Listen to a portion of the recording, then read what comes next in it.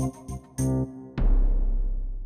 I'm going to use the disc sander to try and get the straight parts as much as I can before I finish out with a file. And the problem with the disc sander is it's coming down on a curve. Now I have it going in reverse right now, so it's going to be coming around this direction. And the reason I'm doing that is so that I can get in on this side as close as I can. And then I can get on the back side as well because it's open back here, whereas on that side I have it break. So I'm going to clean this up as close as I can with the disc sander. It is round, so wherever I stop sanding it's going to leave a mark, and if I'm too aggressive that's going to take a while to clean up. So I need to make sure that I don't get too aggressive with the sander. It'll take off a lot in a hurry, which oftentimes doesn't help.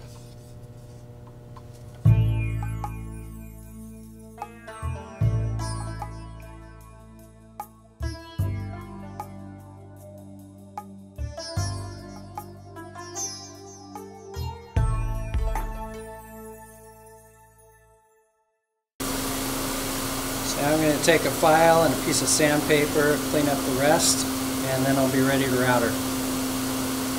So the last thing you're going to be left with is some potential burn marks left from the bandsaw and some parts where I went past too far. And so I'm going to try and get those out. When I grade this, or when your instructor grades this, the primary thing I'm looking for is following directions, using all the machines. And then specifically for this, I want straight lines, I want nice gentle curves, no bumps in there, and then I don't want any burn marks. So if you have any of those, this is your time to spend some quality time with either your headphones on if your instructor lets you, or focusing on these burns.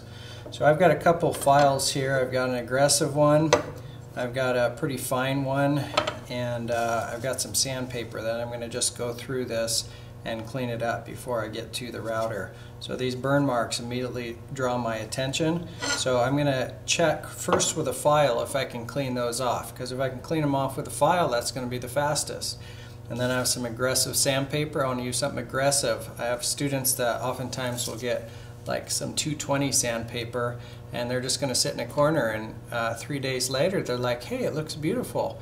And they've lost 3 days of the project. So always start with the most aggressive, get done with that, and then come back to the 220 if you're looking to impress somebody.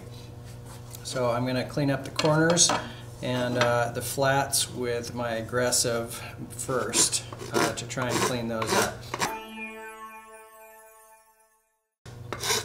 So that didn't take very long, and you can barely see the burn mark anymore. I'll finish it off with sandpaper when I get there.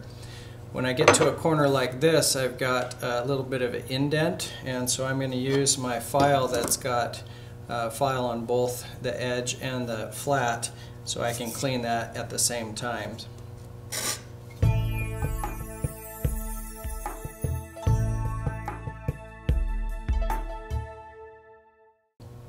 If you went too deep past, sometimes it's best to go back to the bandsaw and cut a little off with the bandsaw first to try and catch up with your mark if you went too far past.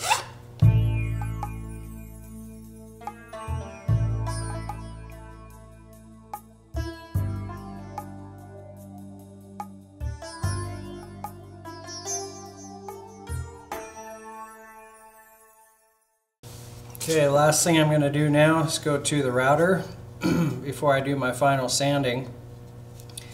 And when you use the router, remember to go the opposite direction that the router is going. So I'm going to push the opposite direction.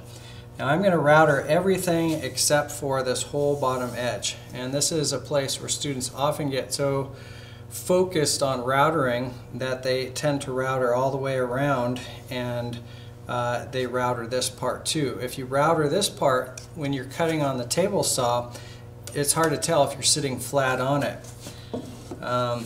When I sit this flat on a board, it's really nice to have the edges right down to a point so I can see I'm sitting flat on it when I push something through on the table saw. So this edge should not be routered, neither should this edge. The whole bottom side should not be routered. So if it helps you, you might want to start at that point so that when you finish on this other point, it's pretty easy to know where to stop. So on this part also, I'm going to router all the way around, and I'm going to stop right on this edge right here. I'm not going to router out my 90-degree push joint, because when you push a project through the table saw, that's going to hold it. So that's an edge that's going to be setting on your project too when you set it through the table saw.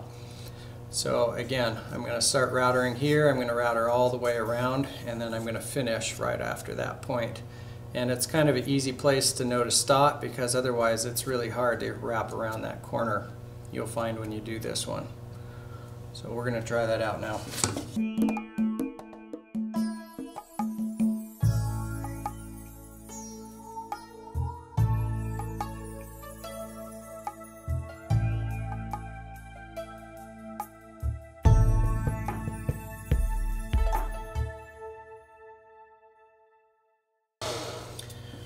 So I routed everything except the handle. I'm going to do that next. I just want to show you when I go too slow or if I spend too much time, it leaves little burn marks on the edge. I'm not really worried about that. This is fairly soft plywood, and so I'm going to take my file to that in a little bit and clean off those last marks. If there's any burn marks, I'll use my sandpaper on that. So that's why I'm just going over it now. I'm not too worried about it, and I'll come back for that.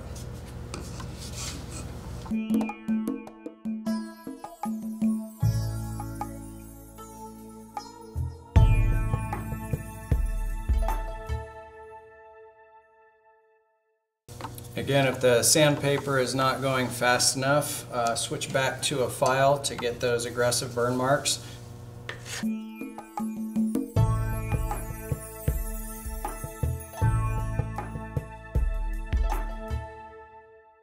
Notice I switched over to the round part of the file when I was doing the curves. If you use a flat part on, it will dig in farther on your curve. So I flip that upside down.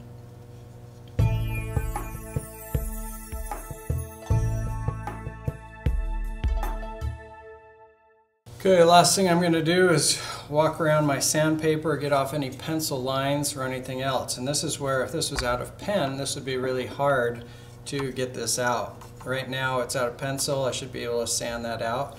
And then I'm going to go and look if there's any bandsaw marks left. Take out those bandsaw marks with whatever needs to be done, whatever tool needs to be done to do that. I'm going to put my name on the bottom side right here on this bottom edge. Looks usually pretty ugly if you do it on the handle, so just put your name on the bottom side. A lot of times you want to do that with permanent ink so nobody steals that, and then turn it in.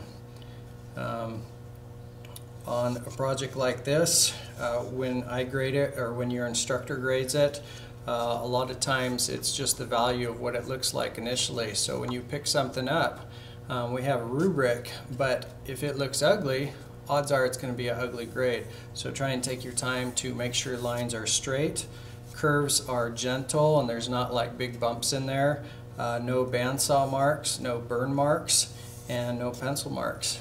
And always check with your instructor if you want before you turn it in, so he can or she can help you with whatever marks they see off the bat.